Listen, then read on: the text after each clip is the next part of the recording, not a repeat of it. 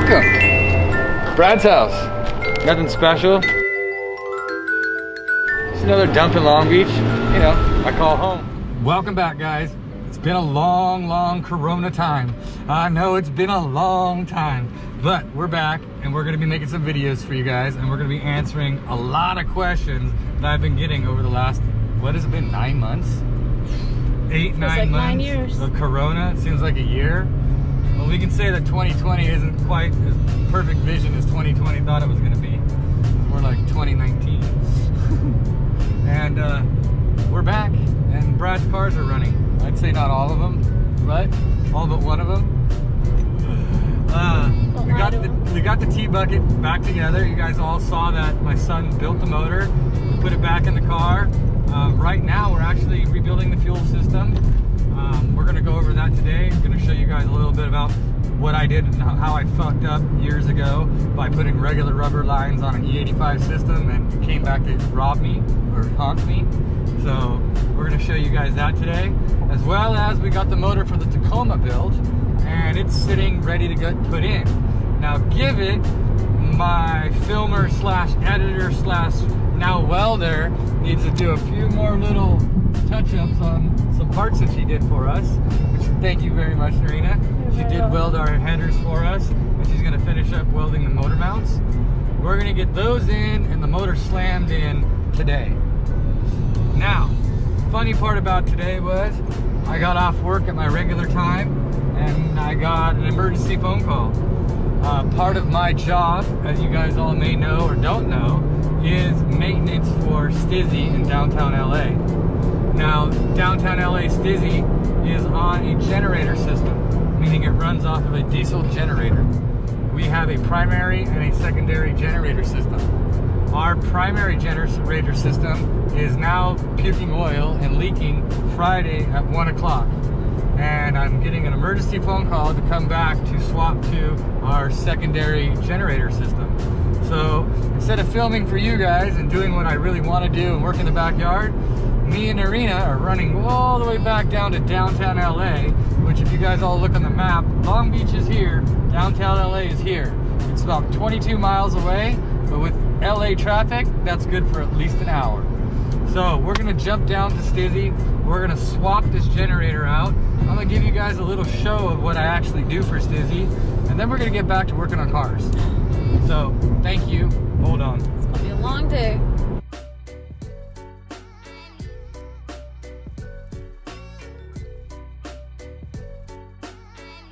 We're here at my work. That's the primary generator and secondary generator. And the reason why we're on these generators is because we're waiting for this service to get done. We've been waiting in line for our basic upgrade for power, and this is what we're running on. This is Dan, that's our manager. Hey, how you doing? Say hi to the camera, Dan. Hi, camera. Lifesaver right here. Okay, Brad, let me tell you what we're gonna do. I'm gonna go up the roof. You're gonna knock those ACs down? I'm gonna shut them all down. All right. I'll message you when they're shut down. I'll knock the Then you turn that. breakers off. Then you'll switch those. Yes, sir.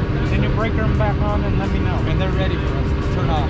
They are. I'm gonna tell them right now how we're probably 5 minutes out, right? 5 minutes out. All right, so we're good. So I'll text you once I've got them all off. For sure. And I'll go in and hit all the breakers in the room. So what he's gonna do is he's gonna go up on the roof and turn all our air conditioners off. I'm gonna go into our main electrical service room, turn all our breakers off. And what we're gonna do is switch from one generator to another generator so that we're not leaking oil and not gonna blow up.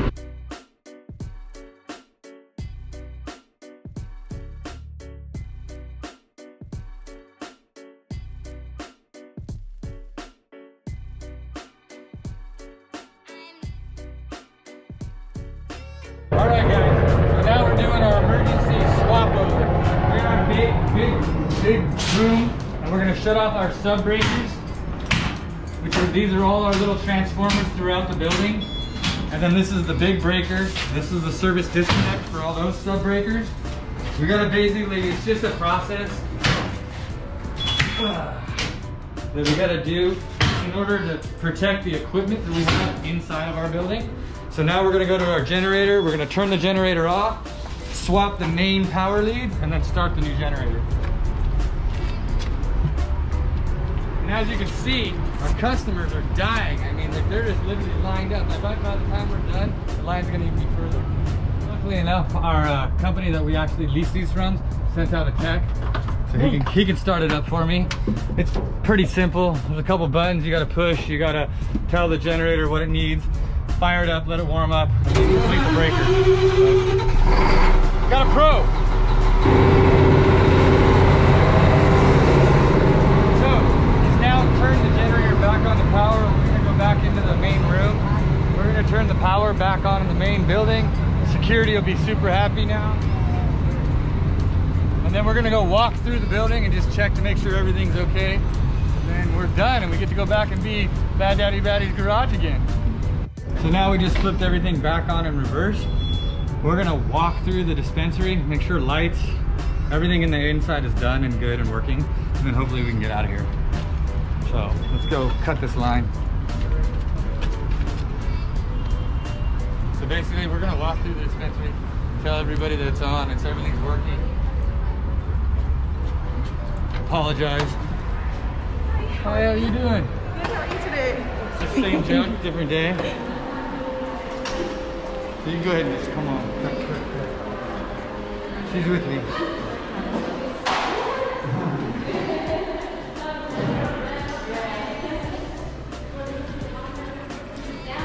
So years ago, when we started this project, this is the first time I ever did LED lighting and LED lighting control.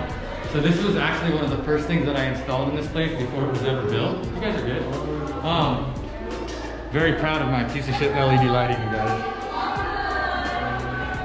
All right, guys. So you saw the whole generator issue. That's why we had to run back. So another hour of our lives were out. But while we're here, we're gonna give you guys a little tour. This is the expansion of Stizzy. This is downstairs of a 2-story facility. This is why we're upgrading the electric and why we have the generators, is because we need more power. This is one of the first bedrooms that we started. It's a huge bedroom with automated lighting systems that go up and down, automated feeding systems, basically everything you can. It's like the Ferrari of grow rooms. This is one of the bedrooms. Now, if you go down this hallway, these are dry rooms. That's why they look a little skinny and funny, because they actually have to have a dry room for pretty much every flower room, or for half the flower rooms we have to have a dry room. This is what's called our tank room, and this is where all of the tanks get mixed for newts, water, everything is all done in here. And it's a big automated machine. It's not done right now, but there's a computer here that actually dispenses the actual fluids.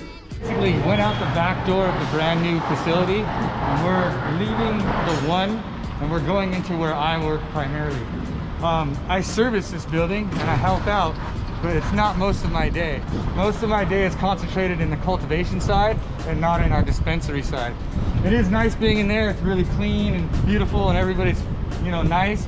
Now we're gonna go into cultivation and you guys will see the difference of how cultivation is versus how dispensaries are. So now we're in the cultivation side. Everything is locked up and secret and on code. And there's the big boss. So, Oh, he is big. I told you, he's like a giraffe. He's like 7'4". No, this is Preston. Preston is actually a skater guy and a grower and a really good buddy, but he's also the guy that calls me at 3 o'clock after I'm home and I'm supposed to be doing videos with you guys. So if there's a reason why I don't have videos, just call and tell Preston. Everybody has to cast blame on somebody. He's got an email if you guys want to send him some. Send me emails. Thank you, Preston. Everything's Hey, good. thank you for coming. So the tank room we showed you across the street is being produced. It's being produced to be just like this. And these are all automated systems. They basically run off solenoids, and the solenoids feed each room. If you look at these containers, they're going to tell you A6. That's actually a hallway or a room. This is one of our growers. He's kind of high. This is Ish. This is my good buddy. He's like the most mechanical guy here. He can hang up a towel rack for anybody. So all you single women out there, Ish is free. All right. This is one hallway, you guys. So all the rooms on this side have flowering. Have basically rooms full of wheat. They look kind of like that. Now they're at different stages because you can look at the things. This is week 4, and everything takes about 10 weeks.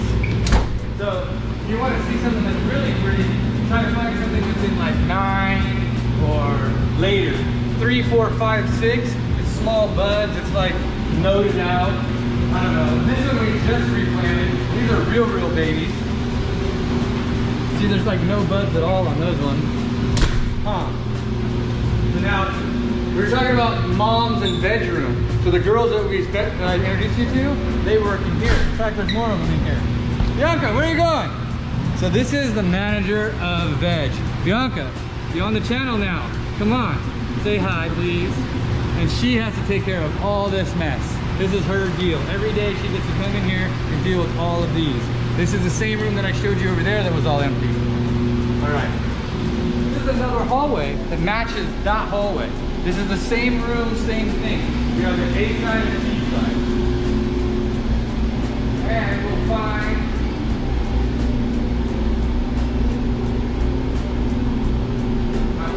this room, B10, right here.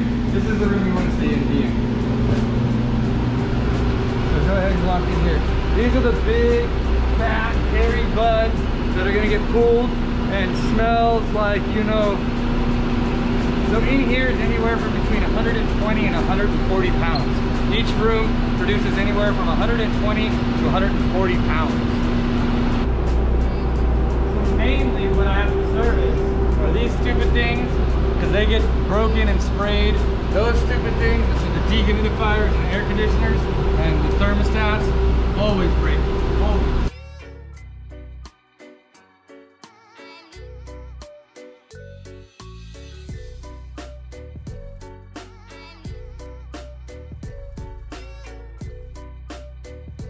We showed you guys the flower room, we showed you the tank room, now we're going to show you my office. Waiting to find my guys sitting here watching TV, so they're actually working. It would have been better if we came around the corner and they were just chilling. There's Junior right there, he's with the guys. So this is our office. This is where maintenance gets to come and play and hang out. We have our electrical, we have our plumbing. Of course we have our TV, you know, watching Jerry, because you know you couldn't be watching anything but Jerry right now. We got my toolbox, which I forgot to lock when I left, so when I came back, I can now lock my toolbox. But check out the support. The love.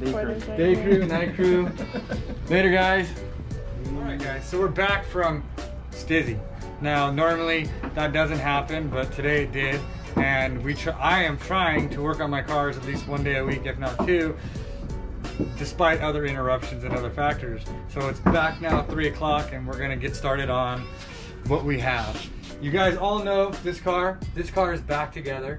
And I told you guys earlier I was being cheap, and I'll show you what I was being cheap by. It's not necessarily cheap, this stuff is really expensive. I mean, these ends are quite costly, and same with this hose. But this hose is not designed for E85. And I ran E85 in these hoses for almost 2 years. Now the problem with it is the alcohol is eating the inside of the hose, and the inside of the hose is going through and getting clogged in the injectors. So my injector issue, one of the bigger problems, is debris getting caught into it. And I've had problems with the debris going from the tires through the gas cap and down in, and I know it sounds weird, but it does do that. And now I'm having debris from these lines. So I basically took all the lines off, and I'm gonna do them all in PTF.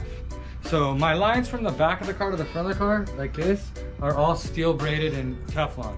But the ones that we're distributing from the regulator and the rails were all rubber. And I had planned to change them. It's just money and this and that, and 2 years went by, and you know, that's what everybody knows because that's cheap. Yeah. So now we're gonna go to all stainless. We're gonna wrap it up with the good thermal shield. Thermatec. Thank you, Thermatec, for sending us the wrap for the headers, the spark plug wire boots, and the sleeving for all of our tubing. So we're gonna sleeve it, we're gonna tube it, and we're gonna make it all better for this car. This car is running and driving. I literally just took the fuel lines off to rebuild them 2 nights ago. But this car's ready to go to the track. We got new slicks, good use slicks, and we got paddles, because we are actually gonna go take it to the dirt and send it down the sand drags. So sand drags and regular drags are coming soon. All right, let's get to the Tacoma, which is what I've been dying to finish, and my kids have been dying to finish. I need to just bolt the transmission up to the motor, and then we're gonna grab the cherry picker put the cherry picker on here, slide it in. We had already pre-built motor mounts. So if you guys watch a video behind us, we built the motor mounts, me and Narina, and now Narina has to just finish welding them. So we'll show you a little video of her doing some final welds on the motor mounts that we've just got done building, and we're gonna show you this getting put in there. Now, at that point, once we get the motor put in, I got some Motion Raceworks accessories that I've got to put on. First of all, these cheap valve covers came with no breathers, so thank you Motion Raceworks. You can tell how dirty it has been for hair. But they gave us some Dash 10 kits to put on here so we can put breathers on our valve covers, as well as Motion Raceworks gave us the steam kit, which goes underneath the intake manifold and attaches all the heads so that you can bleed the air out of it. A great kit. On top of, we're gonna add the freeze plug knockout kit so that it doesn't knock the freeze plugs out. This isn't a boosted motor, this is just a regular, in fact, these motors are exactly the same. They're 5.7 liters with an LS9 cam and factory heads. So same motor, just normally aspirated with nitrous and turbocharged. Thank you Motion Raceworks, amazing products. We already have the pointer put on right here. We have the accessories left to do. I'm waiting for a few more pulleys before we can put those back on, but that's where we're there at that. So let's get to putting this into there. Let's do it.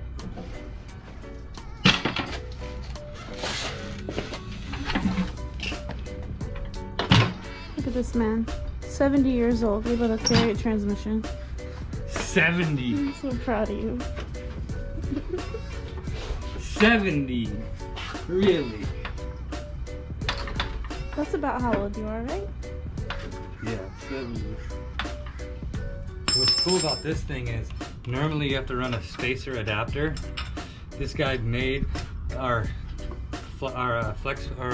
torque converter custom so that we don't have to use this adapter. He also engraved Mad Taco on it. So I want to thank you TCS Converters in Havasu. They built this converter, and the toy shop in Pomona, California did the Turbo 400 transmission. God, these torque converters are amazing. I have them in all of my cars. Every car I own has a TCS torque converter, and they've been amazing through the years, being able to use them and call them if I have any problems. They're just on point every single time. Never an issue.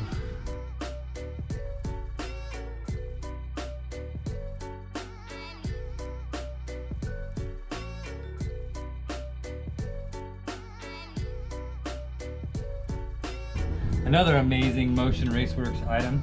Thank you guys. Everybody should have one of these. This makes pulling the motor and putting the motor so easy. Let me just tell you guys, this is the bread and butter right here. And it holds all your hardware for you. Just good kit. Thank you, Doug.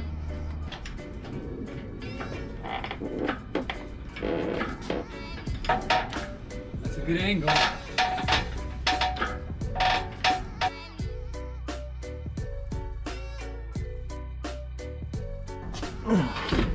Gotta lift the old tranny in. Slide her in. Get out the way. Hood pin.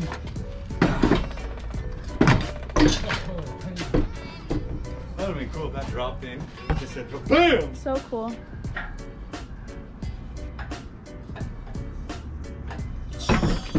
Oh shit, too much.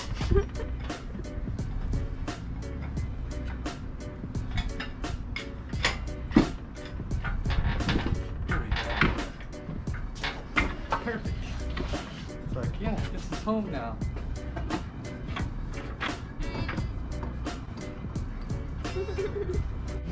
Alright guys, so we're running into a little problem.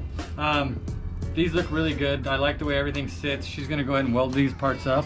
I wanna plate this part here, and I wanna plate this part here so that it has more resistance from it going up and down. So we don't have any of this material right now, which is unfortunate because we were ready to get that done. So we are gonna take a break. We're gonna end this video today. I wanna thank you guys all for watching. I wanna say thank you for paying any attention to me and waiting for me to get back. But we will finish this project. We're gonna race that project, and we're gonna do fun stuff with that. So stay tuned, thank you. I wanna thank all the sponsors, Holly, Durrell, everybody I'm forgetting. Nitrous Express, Max Speeding Rods, TCS Converters, the Toy Shop, Motion Raceworks. Thank you guys all. I couldn't do it without you guys.